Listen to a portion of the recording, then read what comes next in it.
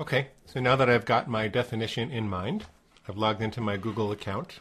I've printed out my definition. Again, that's my best prospect is someone who already knows about the power of subliminal messaging and is actively searching the internet to find the best solution for presenting messages to themselves. So I've got my definition in front of me to help me stay focused. And I've clicked on Tools after I've logged into my Google account. And I'm going to come right down here and I'm going to click on Keyword Tool. And here's the keyword tool. And all I'm going to do is I'm going to type in the one word which best represents that ideal prospect for me. So someone who already knows about the power of subliminal messaging and is actively searching for the internet to find the best solution for themselves to present messages to themselves. For me, selling a subliminal message software program would be subliminal software. Let's see what happens if I do that. Make sure descriptive words and phrases is clicked on. Don't worry about anything else. Make sure that use synonyms is clicked on. Click Get Keyword Ideas. And then while the software is going out and getting all of the keywords, we could do one of two things. We could sing the Get the Keyword song. Oh, Google's getting keywords for me. I'm going to stay nice and focused. When in doubt, leave it out. Leave those keywords out. It's really important to combat internet ADD at this point because every keyword is related to hundreds of other keywords and there are trillions of searches, and if you're going to get anywhere online, you really have to get out of that maze and get focused. So when in doubt, leave it out. So the question is, which of these keywords, and I'm going to stay focused on the left side here for you so that I don't make you dizzy with the panning back and forth. The question is, which of these keywords really represent someone who wants to program themselves with positive messages like the software we have at superchargeyourlife.com. So, subliminal software for sure. Now, for this one, just to demonstrate, I'm going to go over and I'm going to click Add. And if I were not recording this for you, I would be scrolling down and going across each time like this, but that's going to make you dizzy. So I'm going to stay here on the left-hand side, and I'm just going to talk you through which ones I'm taking. Subliminal recording software, yes, I would take that. Free subliminal software, yes. Free subliminal message software. The reason is that these all meet my definition. People who already know about the power of subliminal messaging and are actively searching to find the best solution for presenting messages to themselves. You might say, well, wait a minute, do you want freebie seekers? I do. Because my method of marketing is with a long series of follow-ups where I deliver genuine, valuable content. I think it's not fair to ask people to buy from you until you've proven to them that you've got value to give them. And so I do very well with freebie seekers, and as a matter of fact, that's a competitive advantage for me because most people don't.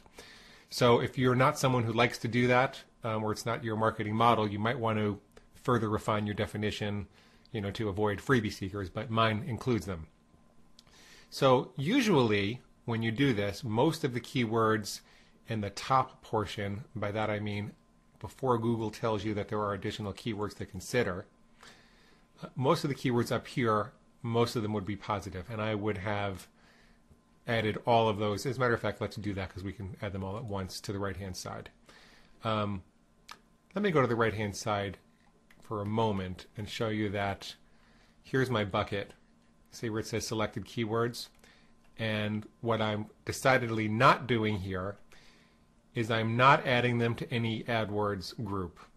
That's something that you do once your project is already active and you're trying to expand existing AdWords groups that are working. But we don't have any AdWords groups that are working because we're just starting our keyword research. So I'm going to be gathering this all in an Excel file. So when I'm done, I'm going to click this and gather them in an Excel file. Anyway, let's go back over here and then let's scroll down.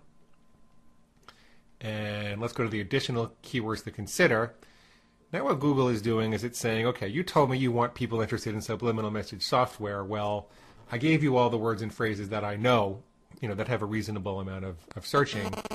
I gave you all the words and phrases that I know that are squarely 100% related to subliminal software. But you might also consider, because from our trillions of data searches, we know that people that type in subliminal software that they also click on things like subliminal CDs, subliminal self-help, subliminal tapes. And by the way, this is one of the reasons that you want to stay within Google for your keyword research to start with. And when you're just starting a project, you really don't have to get involved in all of the other keyword research tools. Those are helpful for you when you want to expand your project, when you want to go after the long tail, when you want to go wider than Google lets you go. But for all intents and purposes, you might as well, when you're just starting out, stay with this one free set of keyword research tools that Google provides. They've got trillions of data points. They've got hundreds, if not thousands, of rocket scientists, PhDs, figuring out how to make them simple and easy for you to use. So don't get sucked in by all the keyword research tools up front. If you're a little more advanced, you can go to pay-per-click-toolbox.com, and there are there's one or two tools that we use as paid research tools, and click on that and we'll show you why. Okay, so I'm going to walk you through this. Subliminal CD, subliminal self-help. All these things are people who are looking to program themselves with the power of subliminal positive messages. Subliminal learning, studio, hypnosis. If it was just hypnosis by itself, I wouldn't take it, but since it says subliminal hypnosis, well, now wait a minute. These might not exactly meet my definition because there's probably a group of people who are interested in subliminal self-hypnosis. And remember, my program is a self-programming tool. But there's another group of people that probably wants to seduce girls without them knowing it. And that's not what my program does. So I think that I'm not going to take that one. That's going to be included in a closely related group of keywords, but it's not squarely in my bullseye. Right now I want keywords that are squarely in my bullseye. Subliminal mind control, subliminal tape. Subliminal tapes, yes. Mind control, no, because they could be wanting to control other people. Affirmations, definitely. Programming, probably. Disney subliminal messages, no. I'm not going to take that because I think that's people that are frightened that, Mickey Mouse is programming us to accept the devil or something like that. So I'm not going to take that one. I have an evil sense of humor. You have to excuse me. I entertain myself when I do this. And maybe I'll make the point that because this can be a little bit tedious, you have to find a way to make it fun for yourself. Scary subliminal messages, no. Those are people that are worried about what's in advertising. Messages in songs, no. I think those are people worried about being unduly influenced also. So yeah, I'm looking for people who are positively disposed to subliminal messaging for themselves. Recording, probably. Those are people that want to record messages for themselves, for others. Program, definitely. Create subliminal, yes. Subliminal message is too broad. I'm not going to include that in my squarely related keywords. Subliminal weight loss, I am going to take that because that's someone who's probably already convinced that subliminal programming could help them lose weight. If it just said weight loss, and this is a very important distinction, if it only said weight loss, I would not take that here. Because even though subliminal messaging can help some people to lose weight, as a matter of fact, a lot of people that buy that program buy it for that purpose, even though it can help, the majority of people looking to lose weight are not convinced of that. And in my bullseye target keywords, the whole point is I don't want to do any convincing. I just want to intercept people that know what they want. It's not a matter of whether they're going to buy a product in my category. It's a matter of which one. And I want to pull them downhill, just kind of lead them, and have them go so fast downhill if they can't stop to buy my program. So those are the people I want in my bullseye keywords. Subliminal videos, sure. CDs, sure. Stop smoking.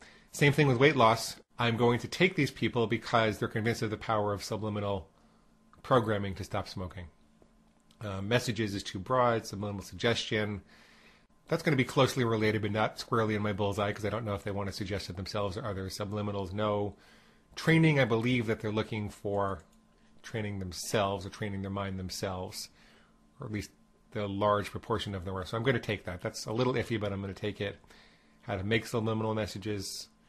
I'm iffy about it, but I am going to take it. I think it's probably for themselves. And part of this is because I've browsed around on the internet and I've read the copy on the websites that are advertising for subliminal software, and I know the kind of things that they write about. So I have a sense of what some of these words mean in some ways that maybe you don't yet, because I've done that browsing, and I suggest you do that if you're a little confused about any of the words. Okay, so I think you get the idea.